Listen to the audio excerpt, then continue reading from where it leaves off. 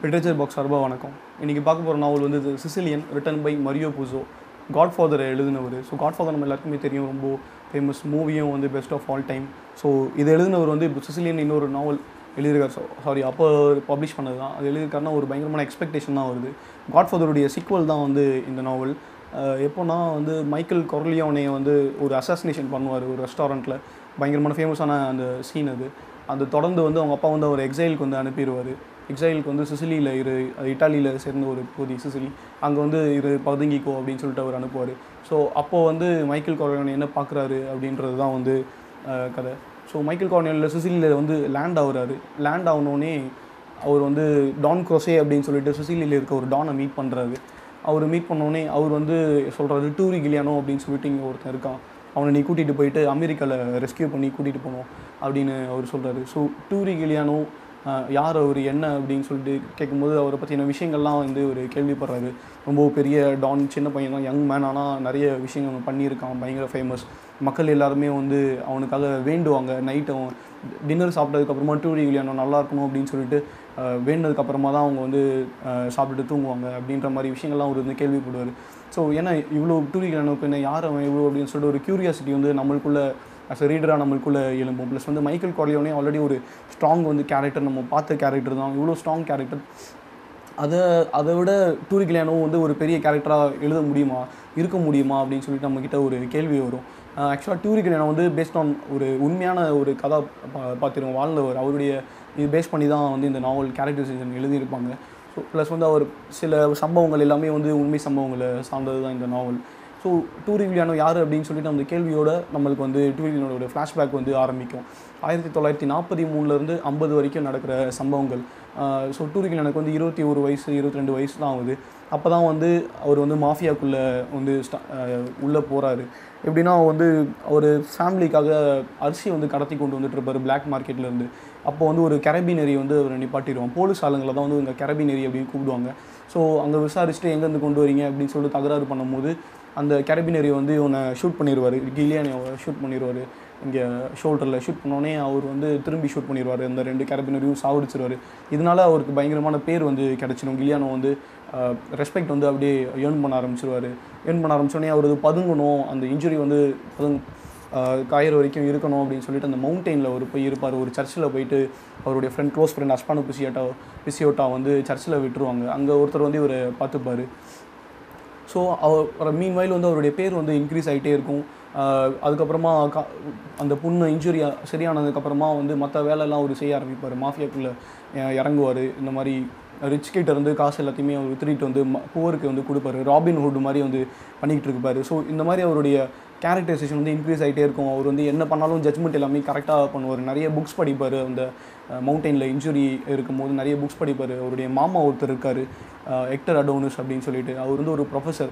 அதனால் என்னென்ன புக்ஸ்லாம் படிக்கணும், நாலேஜ் இன்டெலெக்சுவலாக எப்படி வளர்த்துக்கணும் அப்படின்னு சொல்லிட்டு நிறைய புக்ஸை கொண்டு வந்து இவர்கிட்ட மவுண்டெயினில் இருக்கும்போது, அந்த கிளிஃபில் இருக்கும்போது அவர் வந்து கொடுத்துட்ருப்பார். ஸோ இவர் படித்த ஒரு இன்டெலெக்சுவல் நாலேஜ் எல்லாமே ஏற்றிப்பார். ஏதாவது டூரி கிலியானோ வந்து யாரையாவது சாவடிக்கணும்னா கூட கடைசியாக நீ உன்னுடைய ப்ரேயரை சொல்லிக்கோ அப்படின்னு சொல்லிட்டு அப்புறமா தான் சாவடிப்பார். ஸோ இந்த மாதிரி அவருடைய கதையை சொல்ல நம்மளுக்கு அவர் மேலே இருக்க ரெஸ்பெக்ட் வந்து கூட்டிகிட்டே போகுது. நம்ம அவர் கண்டு வியக்கிறோம். அவருடைய என்ன ஒரு மாசான ஒரு கேரக்டர் அப்படின்னு சொல்லிட்டு நம்ம பார்த்து வியக்க ஆரம்பிக்கிறோம். ஒரு கிளிஃபில் அவர் வந்து போய் உட்காந்துப்பார். எப்போவுமே அந்த கிளிஃபில், அந்த மவுண்டெயினில் ஒரு கிளிஃப், அங்கேருந்து பார்த்தா அந்த வியூ வந்து ஃபுல்லாக வந்து அந்த நகரமே தெரியும். அப்படி யார் வந்து அவரை விசிட் பண்ணாலும் அந்த கிளிஃபில் வந்து தான் அவரை பார்ப்பாங்க. அவர் வந்து ஒரு ஸ்டைலாக அந்த கிளிஃபில் உட்காந்துப்பார் அப்படின்னு சொல்லி நம்ம இமேஜின் பண்ணாலே ஒரு பயங்கர அந்த வேல்யூஸ் வந்து ஒரு மேலே இருக்கிறது ரைஸ் ஆகும். ஸோ இந்த மாதிரி ஒரு ஆள் இப்போது வந்து இவருடைய ரைஸ் வந்து தெரிய அந்த சிசிலியில் இருக்க இன்னொரு டான் குரோசே, மைக்கேல் கொர்லியோனே அவளை தான் வந்து மீட் பண்ணார். அவருக்கு வந்து ஒரு அன்னீசி வருது, நம்மளை வர இன்னொருத்த வளர்ந்துட்டு வரானா அப்படின்னு சொல்லிட்டு. டான் குரோசே கூட இருக்கவங்க எல்லாருமே சொல்லுவாங்க டூரி கிலியானோவை சாவடிச்சிடலாம் அப்படின்னு சொல்லிட்டு. ஆனால் டான் குரோசேவோட மைண்டில் வந்து வேறு இருக்கும். நம்ம கிலியானோட நம்ம பக்கம் இழுத்துக்கலாம், அவனை வச்சு நம்ம அரசியல் பண்ணலாம் அப்படின்னு சொல்லிட்டு அவர் வந்து யோசிப்பார். ஆனால் கிலியானோ வந்து அதுக்கெலாம் வந்து மசியலை. அவர் பாட்டி நம்ம மக்களுக்காக நம்ம வேலை செய்கிறோம் அப்படின்னு சொல்லிட்டு அவருடைய வேலையை வந்து துவங்கிட்டு தான் இருப்பார். அதுக்கப்புறமா இந்த 2 பேருக்கும் இருக்கிற அந்த கோல்ட் வார் வந்து வளர்ந்துகிட்டே இருக்கும். இவர் ஏதாவது செய்வார், கிலியானோ வந்து டான் குரோசேவோட ஆளுங்க மேலேயே வந்து கை வைப்பார், அவங்ககிட்டேருந்தே காசு திருடுவார். ஸோ அதுக்கு அங்கே வந்து என்ன ரியாக்ஷன் வருது.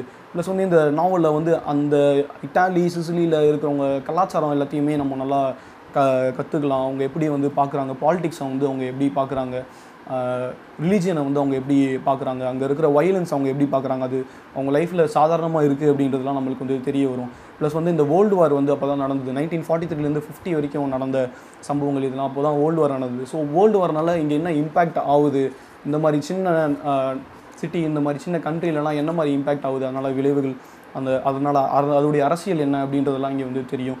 ஸோ இந்த ஊரில் வந்து சோஷியலிசம் கொஞ்சம் கொஞ்சமாக வளர்ந்துட்டு வந்துட்டுருக்கோம். இங்கே டெமோக்ரஸி தான் ஆல்ரெடி ரூலிங்கில் இருக்குது. சோஷியலிசம் வந்து வளர்ந்துட்டுருக்கும். டான் குரோசேக்கும் கிலியானோக்கும் இருக்கிற ஒரு காமனான விஷயம் என்னென்னா, சோஷியலிசம் வளரக்கூடாது, இது வந்து கிறிஸ்டியன் டெமோக்ரஸி தான் ரூல் பண்ணணும் அப்படின்றது தான் வந்து காமனாக இருந்தது. ஸோ அதுக்கப்புறமா இவங்க 2 பேரும் ஒன்று சேர்ந்து சில விஷயங்கள்லாம் செய்வாங்க. அதுக்கப்புறமா இவங்க எப்படி பிரிகிறாங்க, பிரிஞ்சதுக்கப்புறமா என்னென்னலாம் ஆகுது, ஏன் பிரிகிறாங்க, பிரிஞ்சதுனால கிலியானோட பேர் வந்து பயங்கரமாக அடிப்படும். கிலியானோவை போலீஸ் எல்லாருமே தேட ஆரம்பிப்பாங்க. இவர் திரும்பி போயிட்டு பதுங்கிப்பார். பதுங்கினதுக்கப்புறமா தான் வந்து மைக்கேல் கார்லியோனே வந்து என்ட்ரி ஆவார். ஸோ கிலியானோவை ரெஸ்கியூ பண்ணி கூட்டிகிட்டு போகணும் அப்படின்ற மாதிரி இப்போது சூழ்நிலை வருது.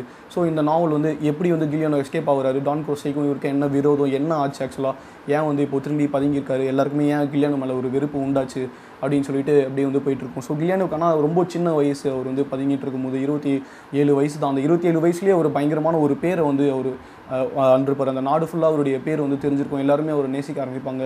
எல்லாருக்குமே பயம் இருக்கும் டூரி கிலியானோ மேலே. ஸோ அப்படிப்பட்ட ஒரு பயங்கரமான கேரக்டரைசேஷன் நம்ம பார்க்கும்போது ரொம்ப வியந்து பார்ப்போம். நல்ல ஒரு மாசான ஒரு கேரக்டரைசேஷன். நம்ம ஏதாவது ஒரு படம் பார்த்துட்டு ஏதாவது ஒரு மாசான ஒரு கேரக்டர் பார்த்தா அவருடைய நடை, அவங்க ஸ்டைல் எல்லாமே நம்மளுக்கு பிடிச்சிருக்கும். அந்த மாதிரி வந்து இந்த நாவலை படித்தோடனே அந்த கிலியானோ மேலே ஒரு அபிப்பிராயம் வரும். ஸோ இவர் வந்து கிலியானோவுக்கு கடைசியில் என்ன ஆகுது, இவர் எப்படி எஸ்கேப் ஆகுறாரா இல்லையா, மைக்கேல் கார்லியோனே இவ்வளோ மீட் பண்ணுறாரா, இந்த 2 கேரக்டர்ஸ் நம்ம மைக்கேல் கார்லியோனே இந்த படத்தில் பார்த்தது அவ்வளோ பெரிய ஸ்ட்ராங்கான கேரக்டர், கிலியானோ அவ்வளோ பெரிய ஸ்ட்ராங்கான கேரக்டர், இவங்க 2 பேரும் மீட் பண்ணும்போது எப்படி இருக்கும் அப்படின்ற மாதிரி இமேஜினேஷன் நம்மளுக்கு வந்து அதிகமாக போய்கிட்டே இருக்கும். கடைசியில் என்ன ஆகுது அப்படின்றது தான் வந்து நாவல் ஃபர்தராக கொண்டு போகும். கண்டிப்பாக நீங்கள் படிக்க வேண்டிய நாவல். நீங்கள் நிறைய கற்றுக்கலாம், அந்த ஊரை பற்றி நீங்கள் கற்றுக்கலாம். அந்த ஒரு நல்ல ஒரு த்ரில்லிங்காக இருக்கும், ட்ராமாவாக இருக்கும், ரியலிஸ்டாக இருக்கும். அந்த ஊரை பற்றி நல்லா தெரிஞ்சுக்கலாம்.